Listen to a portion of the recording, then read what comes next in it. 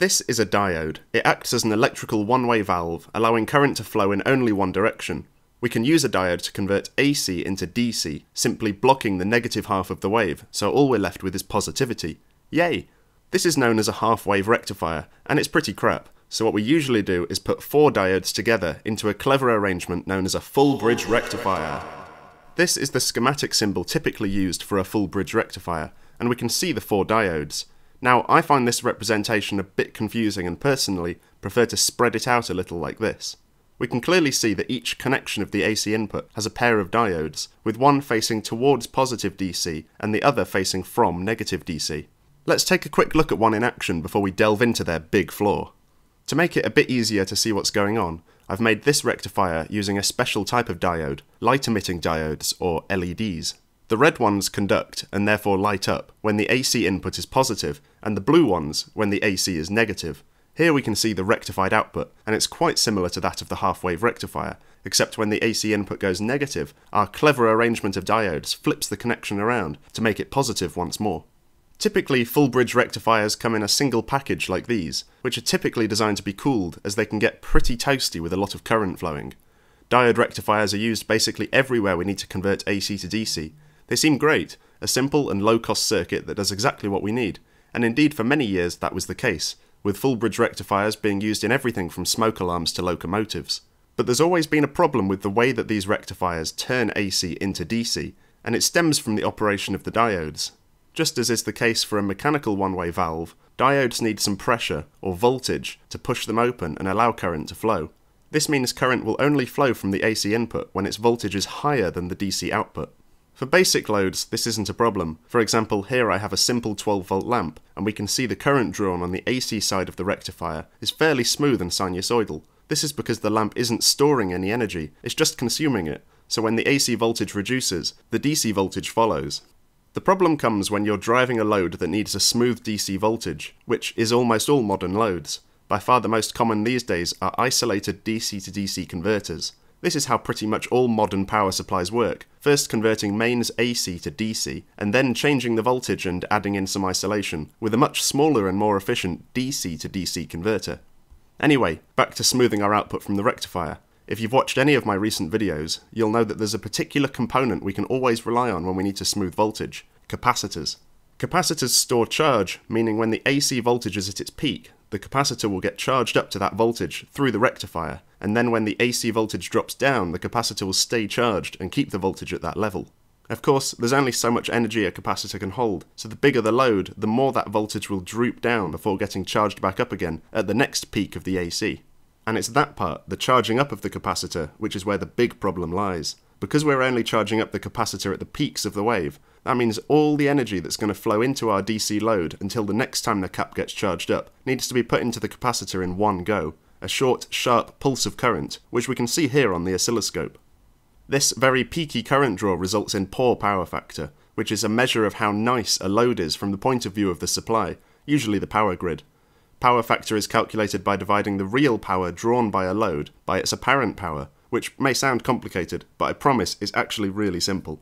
Apparent power is what we get when we measure the RMS voltage, measure the RMS current, and then multiply the two together, in this case a little over 49 volt amps. Real power is what we get when we multiply the voltage and current waveforms to get a power waveform, and then calculate the average of that. We can do this using the math function of the oscilloscope. The purple waveform is the power, and we can see at the bottom of the screen it's telling us our average, the real power draw, which is about 32 watts. So dividing that by the apparent power shows this circuit has a power factor of about 0.66, where an ideal power factor would be 1. Low power factor is a problem because it means the RMS current draw of a device is more than it needs to be. For example, if I have a 240 watt laptop charger and I'm running it from 240 volt mains, then it should draw 1 amp. But if it has a power factor of a half, then it's actually going to draw double that, 2 amps.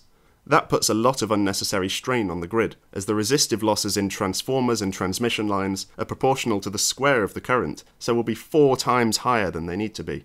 Because of this, grid operators in many countries have strict requirements on the power factor drawn by large consumers like factories, and for us domestic users, the devices and appliances we buy, must conform with local regulations and standards like IEC 61000-3-2, which dictates limits for harmonic current emissions, essentially the power factor, for anything over 75 watts. So we need a way to clean up this peaky current waveform from our rectifier and make it more sinusoidal, and we can do this with a power factor correction circuit. We can split PFC into two main categories, passive and active. Passive power factor correction just adds a few extra passive components to try and somewhat smooth out the current spikes. In its simplest form, it's just an inductor in series with the rectifier. As inductors slow down changes in current, we can use one here to flatten and widen the current spike and prolong the period of current draw.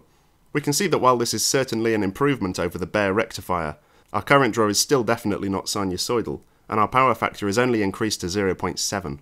Passive power factor correction was more popular in the olden days, before the advent of modern power electronics, in particular the boost converter. My last two videos are all about these DC to DC converters, how they work and how to design them, so give them a watch if you want to know more. Now the reason boost converters are exciting for us is because we can precisely control their input current, irrespective of supply voltage. So all we need to do is hook up a boost converter to the output of our rectifier and then tell it to draw the perfect amount of current at any given instant so that we have a sinusoidal current waveform on the AC side of the rectifier. This isn't trivial to implement, but let's give it a go. First off, we need to measure our AC input voltage so that we can time our current draw correctly.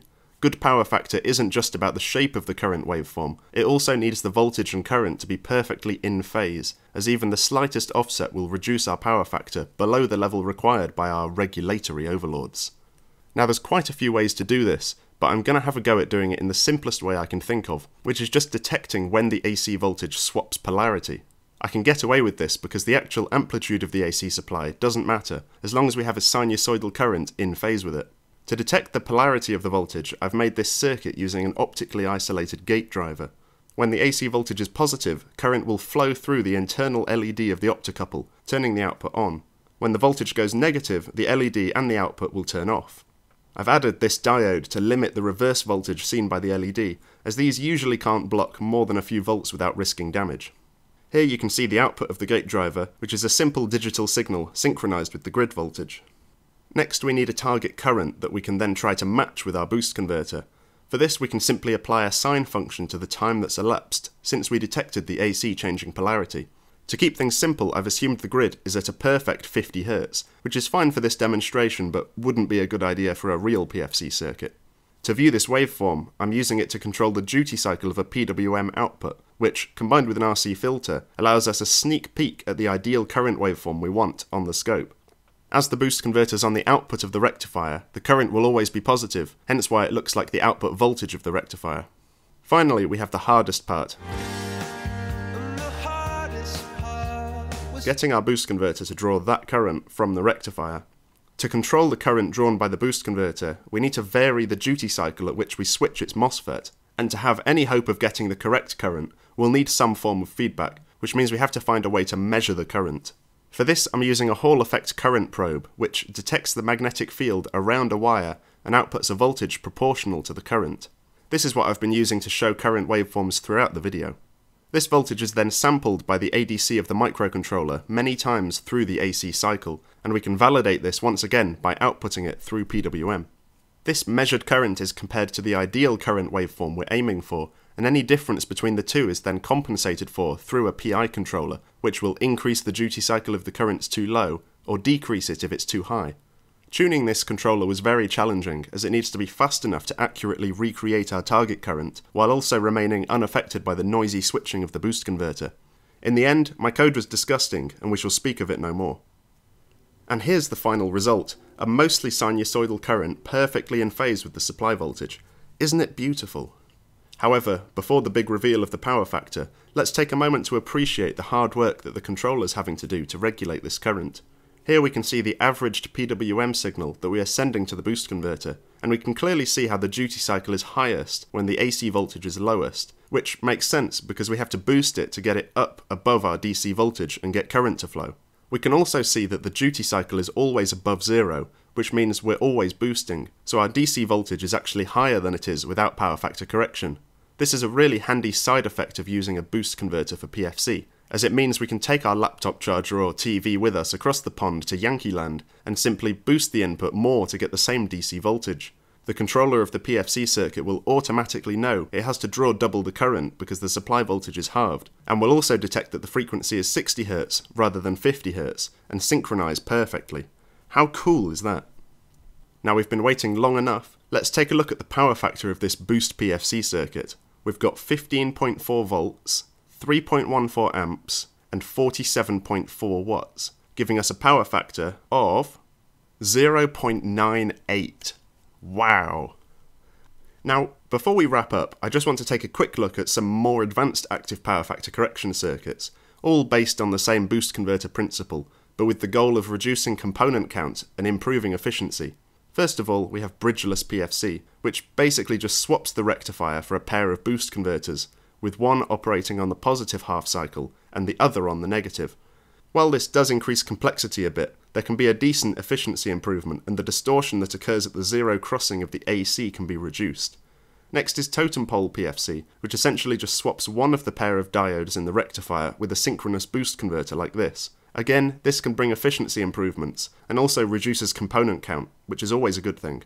Both of these can be further improved by swapping their remaining diodes with MOSFETs or other active switches, which have lower conduction losses than diodes. Doing this makes the two circuits the same, an active full bridge with a series inductor to the grid. This is pretty much an ideal AC to DC converter, with a controllable output voltage, sinusoidal input current. It can even run in reverse to send nice clean power back into the grid. So that's PFC, power factor correction, undoubtedly one of the most important circuits of the 21st century, and an absolute must-have on our path towards a sustainable future. I hope this video's got you as excited as I got making it, and on that strange thought, it's time to end. Bye bye!